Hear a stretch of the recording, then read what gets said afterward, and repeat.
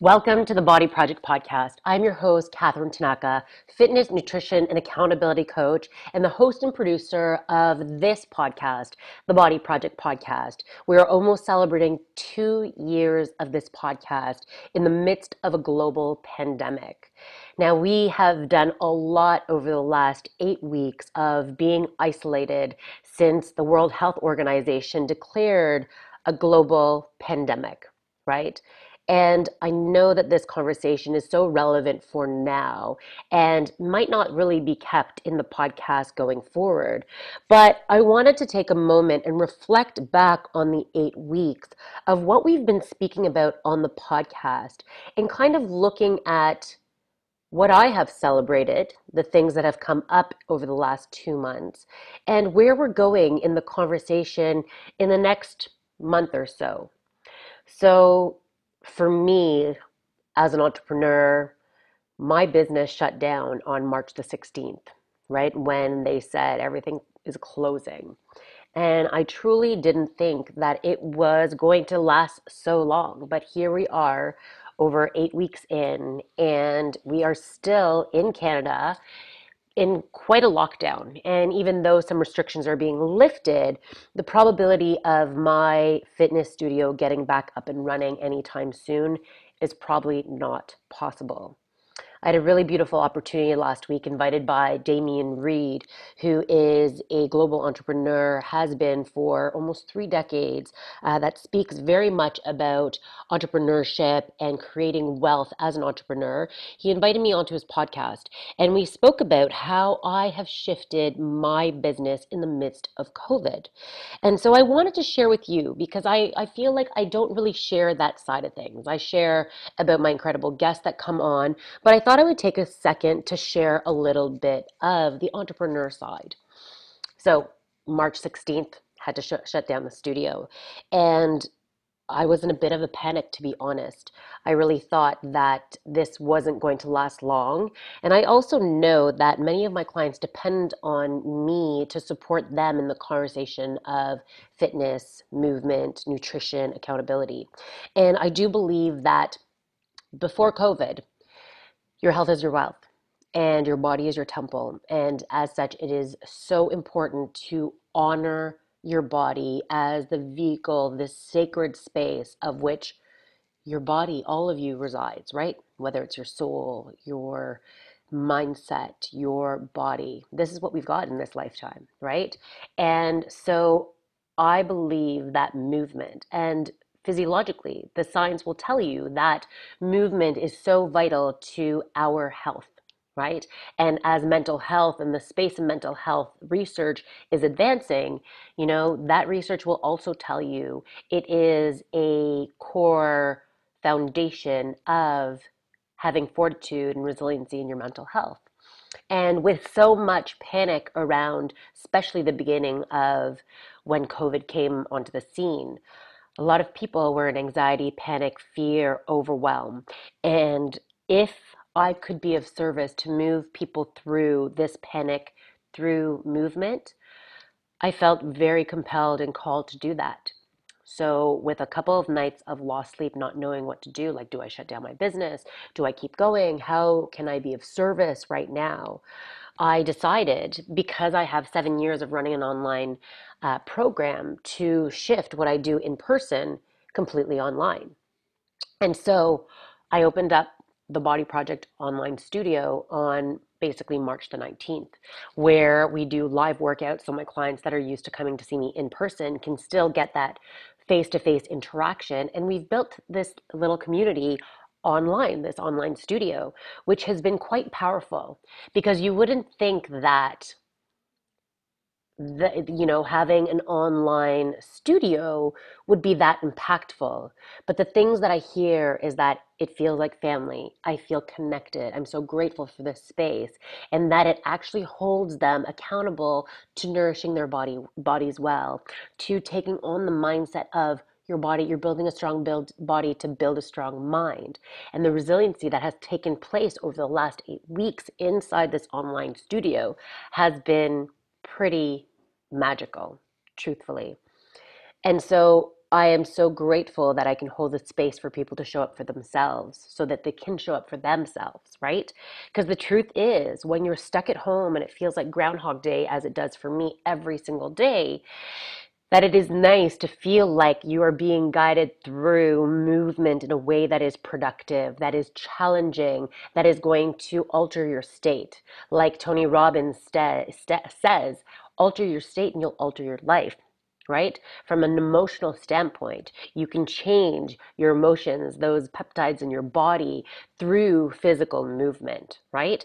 And from a stress standpoint right now, and this will bring me to my next point about why I've tried to be a beacon and a guide for other trainers and coaches like myself, is because when you move your body in the fashion of resistance training, HIIT workouts, more metabolic condition kind of workouts, it helps you metabolize those stress hormones. It helps your body move through those stress hormones in your system so that you are not holding it in and that you can actually process them and get rid of them out of your system, right?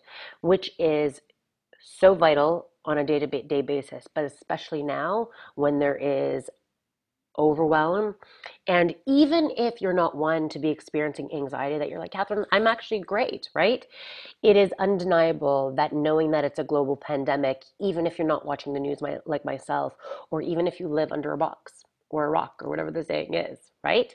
That globally, the energy is shifting, right? There is a lot of mourning, grief, sadness around that. Just because we are human beings, we can sense that, right?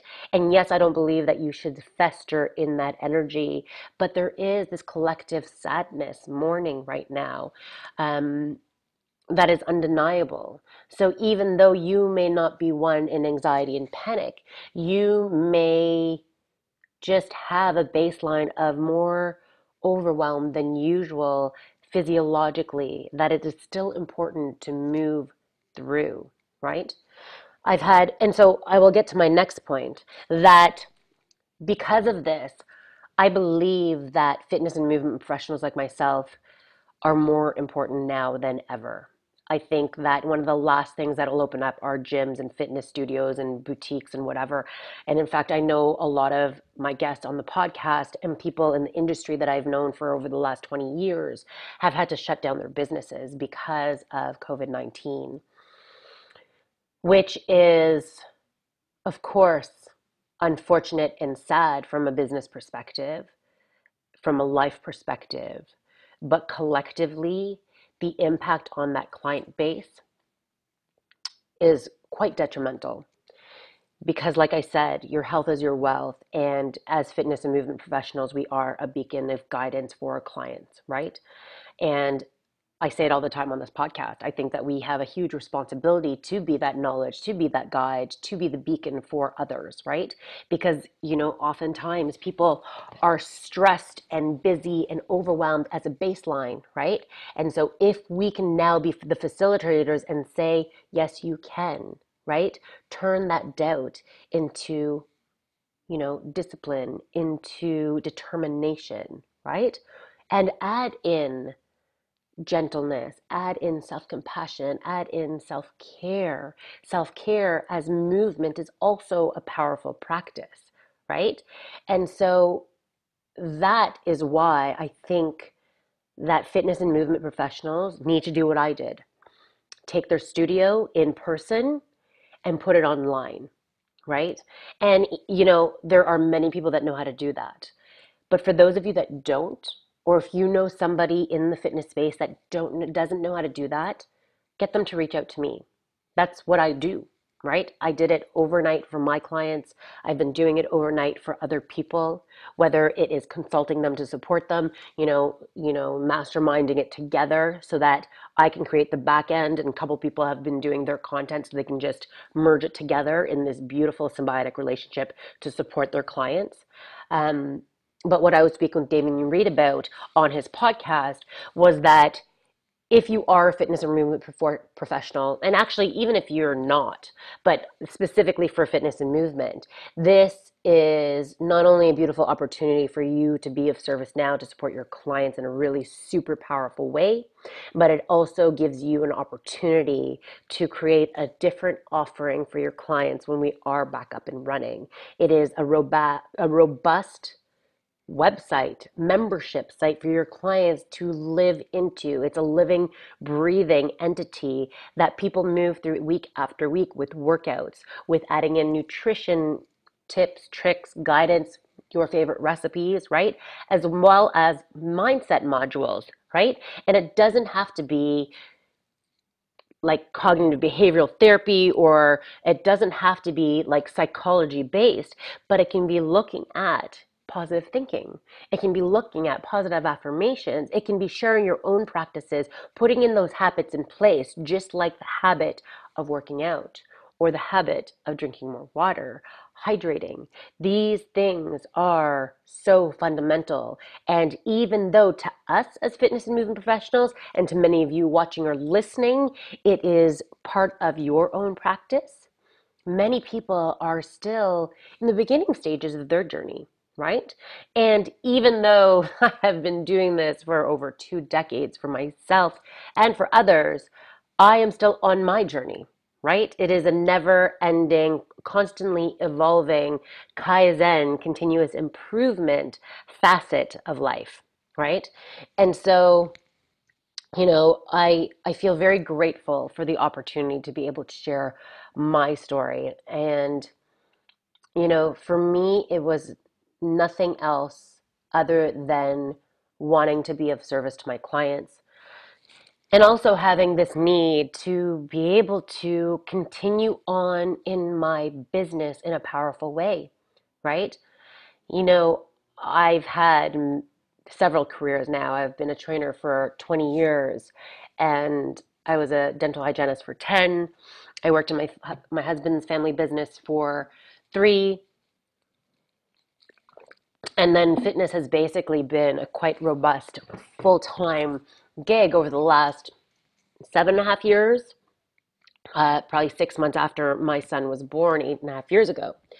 And part of that is that there is this beautiful thing that I can do for my clients, and I have built some incredible relationships I am so grateful for. And that allows me to be my best version so that I can pull from those so that they can live their best self also, right? And so I have a very strong desire to support and cheer people on to be their greatest self through movement, right? And so I didn't want to let my business die. And therefore, I'm continuing on this conversation. And so, in the midst of, everything being shut down, I pivoted the conversation on this podcast because I thought there was a great need to speak about what is so, right? Podcasts have this beautiful opportunity to be what they call an evergreen conversation, meaning that when you listen to this podcast, it could be in a month, 6 months, 6 years, that it would be as relevant and tangible as it is today, right? Well, a global pandemic, especially the first one in 100 whatever years, that was 500, whatever it was the last time we had a major pandemic, um, is unprecedented for our times, right? And therefore, this conversation will not be relevant in 3 years, hopefully, God willing, right? However, I believe that shifting the conversation was important for the need right now. And we were in the midst of a series about going from frumpy to fabulously fit, right? With Danae Pierce. And we will resume on that conversation because we actually have recordings in the bank for it. But with that being said, I literally put a pause on the conversation and we started talking about habits that we've had in place before, habits that I've had in my life for years, almost a decade, right? Those habits that give us the fortitude and the resiliency when shit hits the fan, like a global pandemic, right? And of course, unprecedented times require unusual questions and requires shift, right? A shift in the way that we did things, right? Even in the best rituals that we've had, right? Maybe amping them up like I have been doing. But we changed the conversation and I started interviewing people that aren't just in the fitness and movement space, right? We interviewed Michelle Jacobs out of the Heart Math Institute, who specializes in emotional freedom technique, right? Tapping. And she brought us through a beautiful heart math meditation that people can use every single day to go inside instead of outside, to get quiet and be present with what's so, right? I interviewed Samara Zelnicker she is the founder of Mindfulness Matters, who spoke specifically about mindfulness, what mindfulness is, how we can use it as a practice today, how we can get present, right? And how we can disengage that fight or flight response, disengage that panic stricken anxiety that many of us are feeling, right? And this doesn't mean to negate mourning. This doesn't mean to negate things that really are happening, right? People getting sick, people losing loved ones, people being affected, right? Even knowing somebody who has lost somebody is enough right now to have grief and sadness. And so that's not to say not to experience those things, but here is another tool in our toolbox that we can use in those moments of overwhelm, of panic, because you don't need to reside in that space, right? And then I also shared with you my morning routines, what I use as a baseline so that I can catapult my day from a place of functioning in my power. I believe that we all have an opportunity to empower ourselves every single day. Every single day we have a choice of what we say, how we show up, how we are present, and how we stay within our power, right? And then I spoke again with Tracy Sagrati. I believe this is the second or third time she's been on the podcast. She is an incredible bright light, but she spoke about how yoga is a powerful tool. And if you haven't listened to any of these episodes I've mentioned, go back if you can. I will note them in the show notes below because they are incredible powerhouses. Tracy did a 21-day challenge of movement and meditation, these short, little, consumable blips of 5 minutes of movement, right? So I encourage you, do them now, right? It is never too late to add in movement or something different or try something on for size. And it's beautiful for your kids to get involved if you have kids or partners or your quarantine buddy, whatever it is. And then I also sat down with Karen Gannett, who is a nutritionist, but also a yogi. And we spoke about nourishing our body from a place of not having to or should to, but like what feels good, right? What is good? And when we look at what feels good, also honoring those practices of what will elevate our physiology, what will elevate our emotions, what will elevate our energy, because there is science behind the way we fuel our body that can upregulate or downregulate emotions, right? And so we were speaking about how can we add in things that will support our gut health often being our second immune system, our second brain center to emotions, right? And so I think it was such an important conversation, but she broke it down to tangible tools you can do now. Now, I won't go through every single guest, but I think that we have sprinkled a beautiful offering over the last 8 weeks of having almost 2 conversations a week about overwhelm and tools to access less stress, more ease, right? We spoke a lot about homeschooling. We had 3 episodes about parenting and homeschooling. And really, this was out of a need because I have been feeling overwhelmed and stuck in this place, right? And so I had an incredible friend, Keika Dasgupta, on. We had Randy Taryn last week, who is really a powerhouse in happiness. I had the happiness doctor, Dr. Jillian Mandich, come and join us. But all in all, my point being is that right now I took on the positive spin. And I implore you that you look to these things that are offering you some positive push, whether it's inspiration, reminder, um, giving you momentum to put in practices that will support your well being, physical, emotional, mental, right? So I wanted to check in. How are you doing emotionally? How are you doing with your mental health right now? And I invite you. My online studio is open to anyone. Right now, it's probably about 50-50 men and women because the workouts are accessible for both and can be accessible for beginners all the way to, intermediate, advanced-ish, right?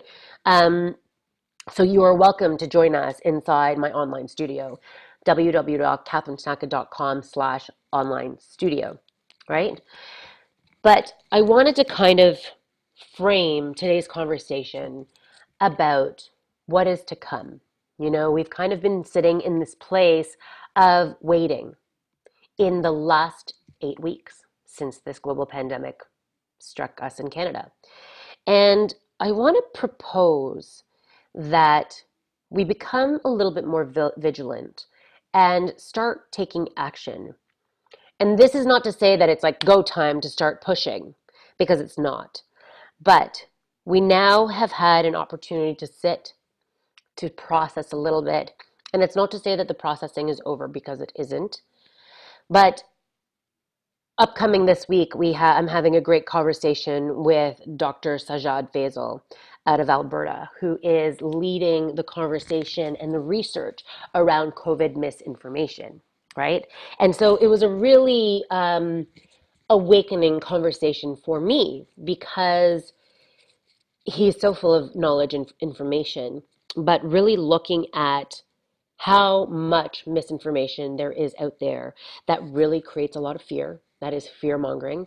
That really creates a lot of anxiety and mental health problems. That the Journal of Psychology is showing that, a lot of mental health providers are having to deal with this fear because of media, right?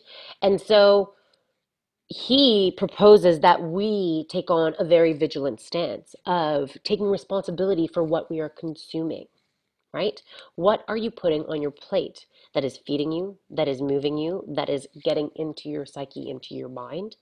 And so I wanted to have a bit of a conversation, a cautionary conversation. I guess I'm coming in with caution because um, my intention is to motivate you, to give you a little bit of momentum, for you to look at the habits that you have in place. Actually, I saw a friend of mine, Parul, um, say this the other day, that her father asked her, actually, and I want to quote her father, who she says she adores. Um, Let me see if I can find it. Yes. Her father asked her, "Are your habits meeting your goals, or do you have to lower your goals to meet your habits?" Thank you for sharing that, Pearl, because I wonder this question all the time for my own life, right? And I think that I allow you guys to ponder this for yourselves, because I believe that the way that you live your life, how you do anything is how you do everything, right? And the habits that we put in place are those action principles that give us the momentum to get us to where we want to go, right? And it is in these rituals that we put in and day out. The simple things, like I always talk about baby steps, right? The baby steps that give you that micro difference that starts moving the needle forward in your life. And that's why I always speak about and come back to movement. Movement is a powerful practice of discipline and focus that allows you to do the practice, right? It is that constant repatterning, going in, changing your state, redoing it again, right? That you get a choice every single day to move your body. And then it strengthens that muscle like the physicality of movement. Same thing with your mindset, same thing with emotional regulation, same thing with judgment, same thing with nourishing your body, nutrition, right? It's that choice, right? People think that my nutrition is perfect. It's not. It's a practice. Literally, it's a practice of saying yes to fueling my body well, saying yes to honoring my body as the temple of a sacred space, right? Yes, I love sweets and chocolates. I love it all. I love alcohol. I love fried food. I love burgers. I eat burgers. I do it all. But it's the practice of moderation because honoring my body is fueling it optimally, right? And some of those things are suboptimal, right? Not bad, suboptimal. And if you want to function optimally, you need to do the things that are optimal, right? Coffee. So I just took a big sip of coffee. Um, and so my proposition to you is to take a glimpse of one habit that you have in place now that makes you feel good and that you feel like you're winning when you do that. For me these days, it has been hydration. Hydration for me has been so tough. I don't know why, being at home, that I have to deliberately, if you haven't seen it on my Instagram stories, you can follow it along, katherinetanaka.fit on Instagram, that I have to deliberately every morning put things in place. I literally fill up 4 mason jars of water, 2 with age quencher in it, 1 with plain water with lemon or water with doTERRA lemon drops, um, and then 1 with collagen protein. Because I know that if I do not do that and it's not my face sitting and saying, why am I looking at you? It won't happen, right? And so for me, if my hydration works well day after day, I feel like I have won. And so I'm asking you, what habit do you have in place, just one, that makes you feel good? And then what habit do you not have in place that you could take on, right? I know a lot of my clients right now, their sleep has been all over the place, right? Binge watching different shows on Netflix and whatever it is that doesn't allow them to get the rest that they need, right? And it throws off their routine. Many people aren't going to work traditionally like they used to. They can work in pajamas, they can roll out of bed and then start their day. What I'm proposing is that routine is crucial. Routine allows your circadian clock to get regulated as the foundation of which you can spring from, right? And so how is your sleep? Are you getting enough sleep?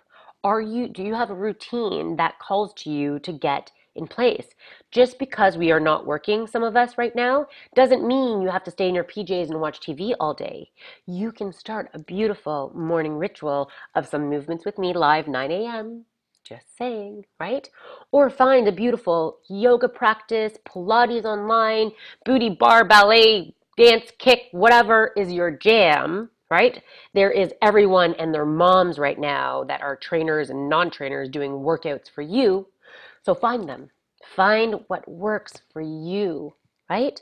And like Dr. Faisal said, which you will hear on Friday, is that we need to be vigilant and be aware that there's a lot of misinformation out there that is going to change your perception on things and might damper your emotional health and mental health, right?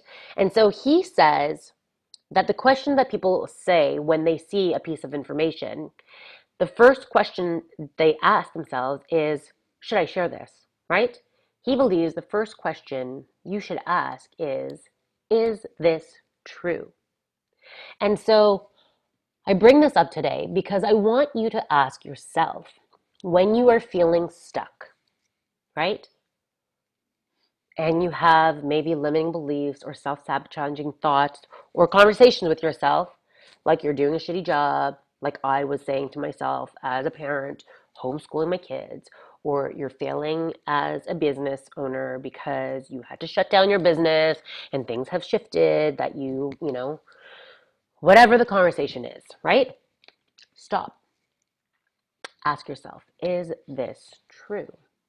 And if you actually become present to what is, you will find that these are things, perhaps stories or conversations that you've had with yourself in the past that you've patterned back into your life.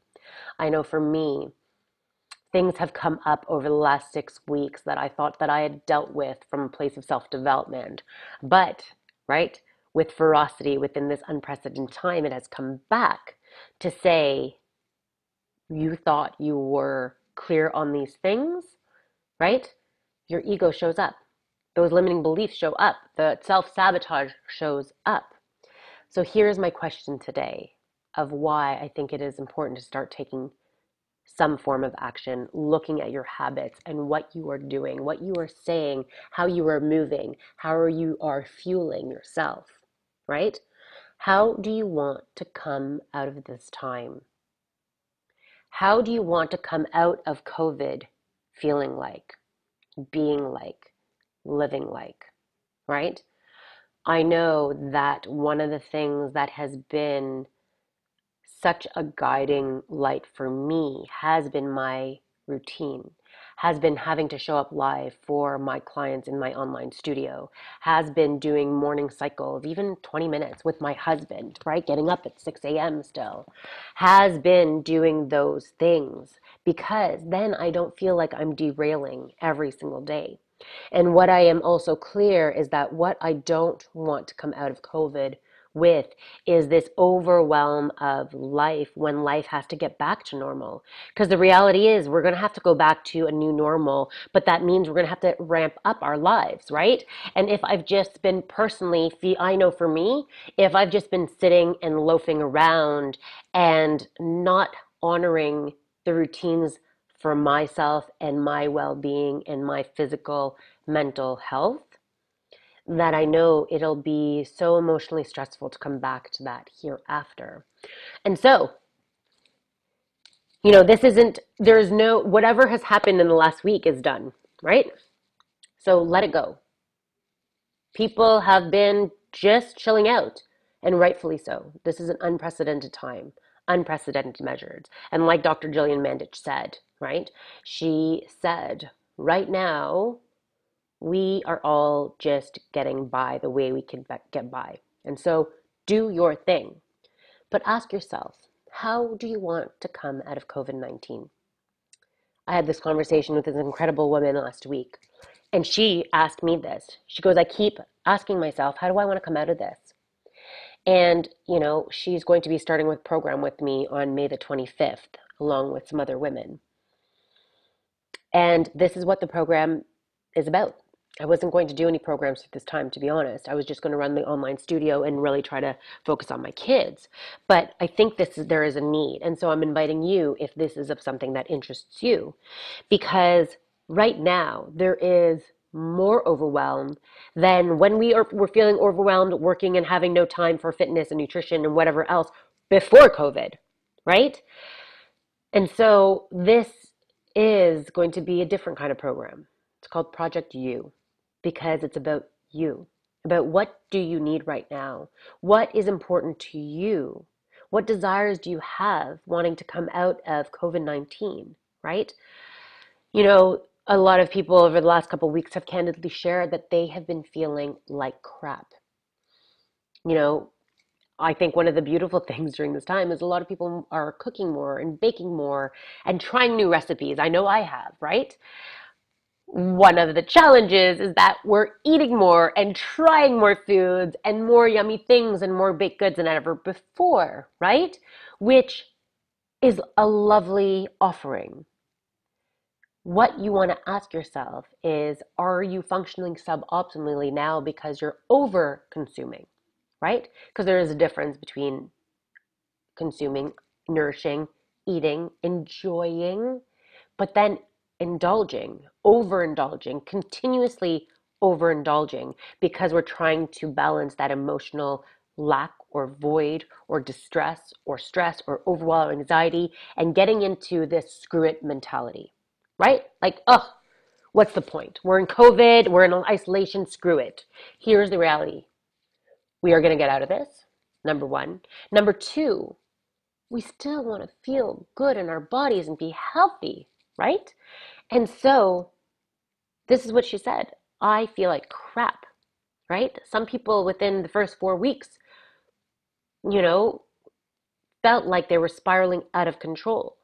I know for me, I started drinking more than ever, right? And so, how do we want to come out of COVID-19? How are you doing right now? And this conversation, yes. So my online programs are usually about weight loss. How do we transform what you're doing now to get the habits in place so it can support you in a sustainable and consistent way that you can feel good, right? That you can feel great, that you can live your best version and get to your highest self. That is my thing, right? That is my goal for you. That is my cheerleading for everyone. That is what I go for. It may be a side effect to this process, but what we are stripping away here is the conversation of negativity, talking about positivity, looking at where we're struggling, looking at those self-sabotaging habits and conversations, those limiting beliefs that have been now amplified during this time, and using some tools to put in place to rewire, reset, reframe, shift, pivot, right? That conversation during this time. And then look at what foods can we make that fuel our bodies well, that are delicious, that feel sustainable, that metabolically supports our system, but not in a way that is starving us, not in a way that is distracting us, not in a way that is overwhelming us, right? Resetting our metabolism, getting rid of the crap, cut it out, right? And then bringing in self-compassion, self-love, self-care through movement. Movement. We are human beings, moving bodies, built to move, right? No, you don't have to become a powerlifter. Not at all. But we are meant to move. So let's move our bodies. So this will be about moving our bodies together in a way that is expansive, in a way that feels like a big hug, and creating this meaningful connection, even within a small community that feels like I've got you. I've got you, right? We all want to feel connected, like someone has us. And so Project You is about you because I've got you. And so if you want to know more, let's jump on a call. If you could feel compelled to join, like, yes, I know I just need something, join us. 5 weeks, all about you. Movement, nourishing your body, nourishing your soul, taking care of each other. Because through this unprecedented time, we need to take unprecedented measures to rise above. And so, even if you don't join me, I am here to cheer you on.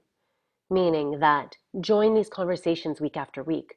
Listen to the past conversations. Get that little aha moment. Get that little tool in your toolbox that you can use in your life.